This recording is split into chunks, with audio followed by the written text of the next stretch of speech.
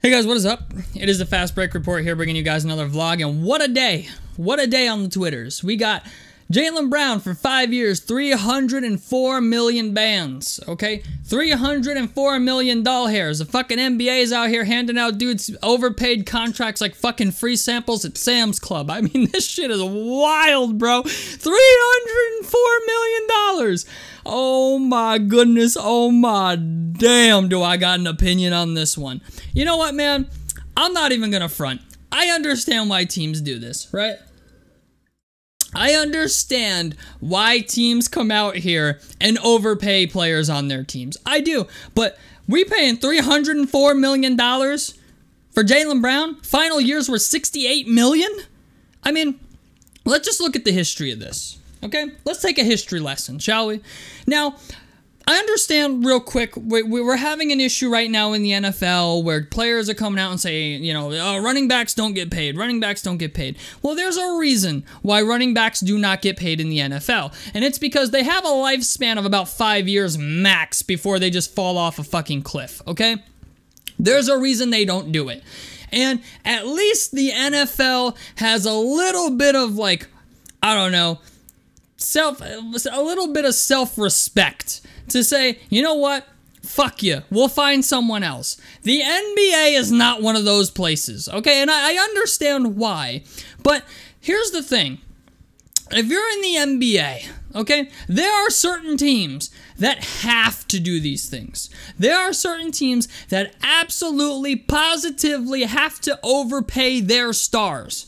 Okay? And it's all small market teams. It's your Charlotte Hornets of the world. Okay? It's your Indiana Pacers of the world. It's your Sacramento Kings. Your Minnesota Timberwolves. Okay? Like your Orlando Magics. Okay? It's those teams. Those are the guys that should be overpaying for players. Not if you are the fucking Boston Celtics and you're one of the winningest franchises in the history of the fucking league. Okay? Like, here's the thing, man. Jaylen Brown just got paid Steph Curry money. He just got paid LeBron money, Giannis money, Jokic money, Embiid money. Okay? Devin Booker money. Okay? KD money. Luka Doncic money. And he is not any of those players. And more often than not, this shit does not work out. I can't remember a time where it has worked out. I mean, it's one thing to give a supermax contract to one player on your team. It makes sense in that instance, okay? Or if you're the Golden State Warriors, yeah, you pay the shit out of Stephen Curry and you max out Clay and Draymond, but you don't give them supermax deals. You know why? You know why you don't give them supermax deals?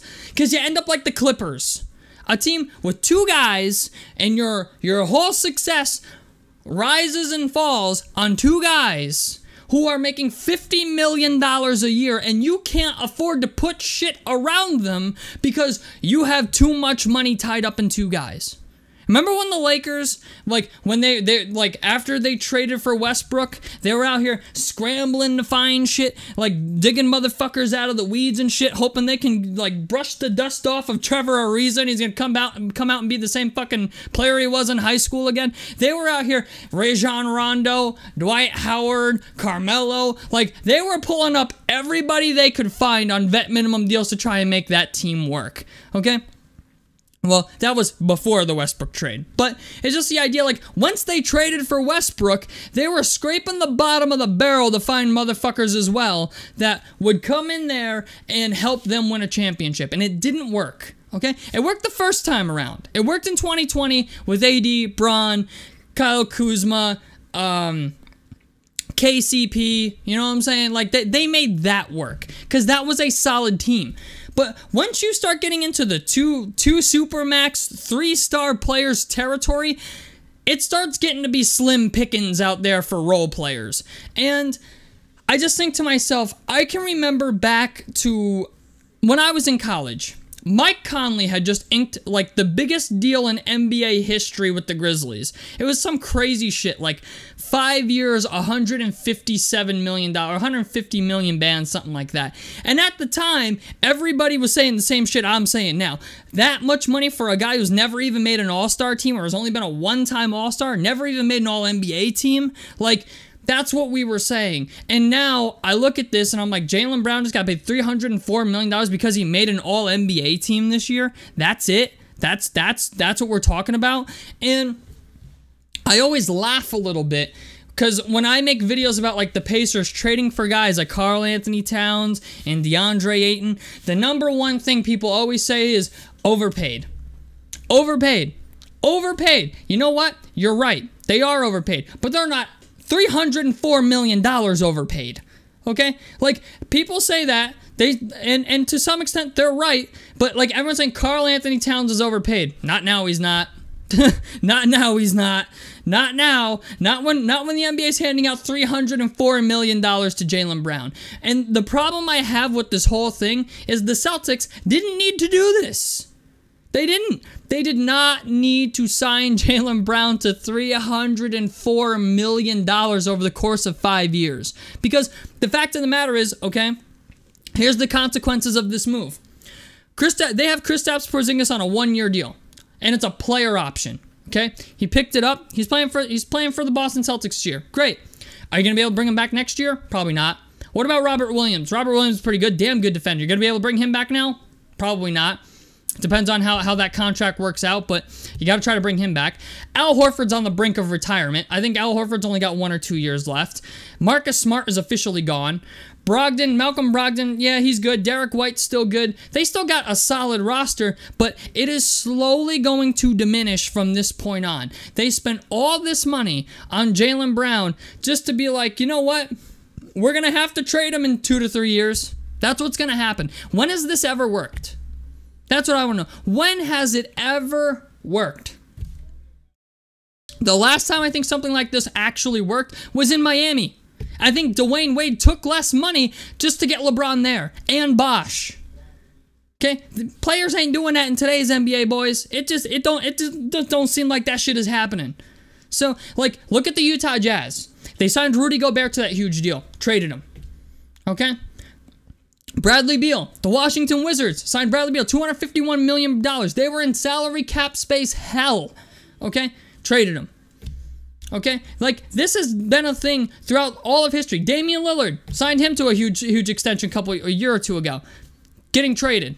You know why? Because the fact of the matter is when you overpay players for more than what they're worth, you can't afford to put shit around them. That's the problem. Why do you think Portland, okay, is in the situation they're in right now? Because they got to try to retain the shit that they have while paying an ass ton of money to Damian Lillard just for loyalty reasons. Because fuck it.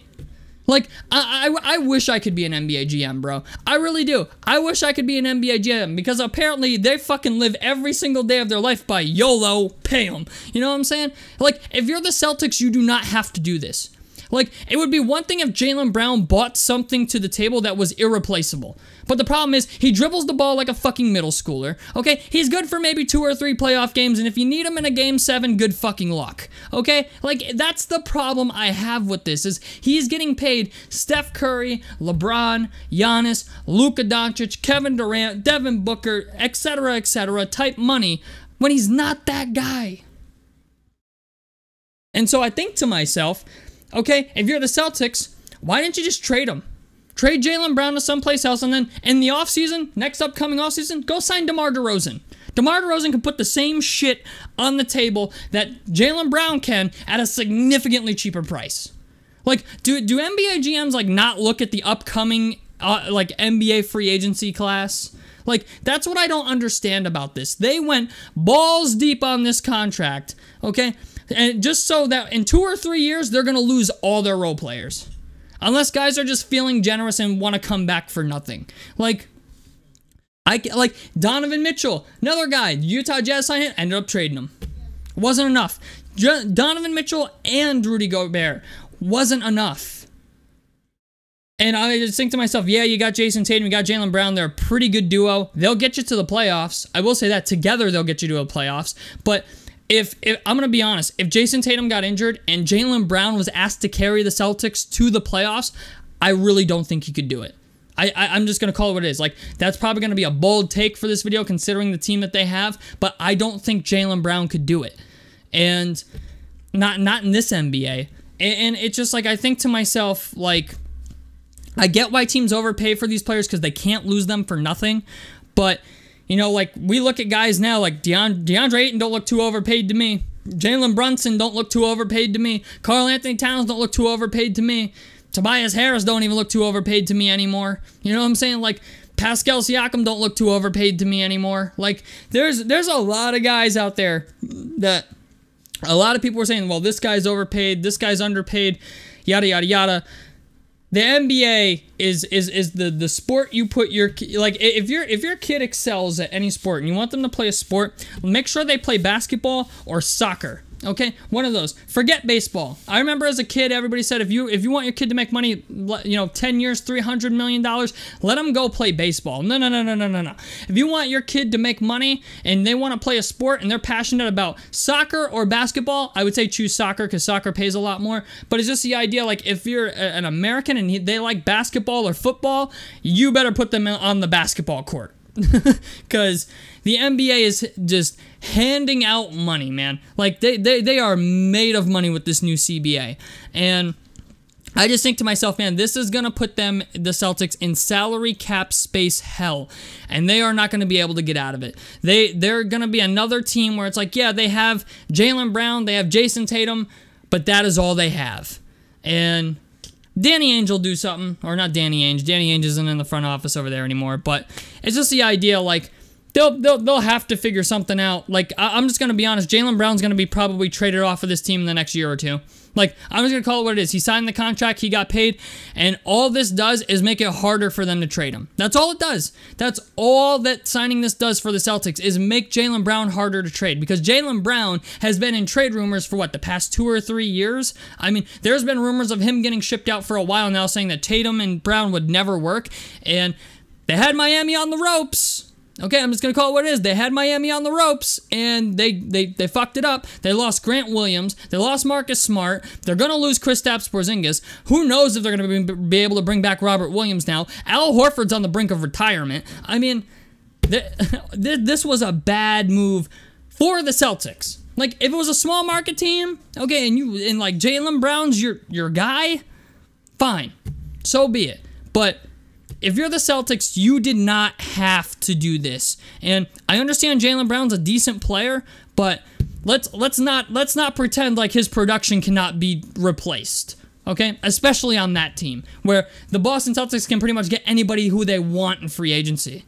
So, I don't know, man. We'll have to wait and see how this pans out, but I'm gonna bet that Jaylen Brown is off of the Boston Celtics in the next 2 to 3 years. Guarantee it. I would put a whole lot of fucking money on that bet, that Jaylen Brown is not a Boston Celtic in the next 2 or 3 years here because of the contract and the idea that, like, there's still questions that if he even wants to be there. Like, there's rumors he wants to be a #1 option, and yeah, maybe he's capable of being a #1 option, but it's just the idea, if you paid him a lot of money and now you know he doesn't want to be there, or if he comes out and says he doesn't want to be there, you just made it a whole lot harder to trade that guy. Okay, this is one of those situations where we look back on it like the Damian Lillard situation, where we say Portland should have traded Damian Lillard a long fucking time ago. Same thing with Jaylen Brown. They should have probably traded Jaylen Brown a year or 2 ago, if I'm being honest with you. Because if you were going to do this, if this was your game plan all along, is to sign him to a supermax deal, it wasn't a very good game plan. So, I don't know. Tell me what you guys think about this down below in the comment section below. A like helps me out. Subscribe if you guys want to see more on the Fast Break Report. And out of this motherfucker. Peace, guys.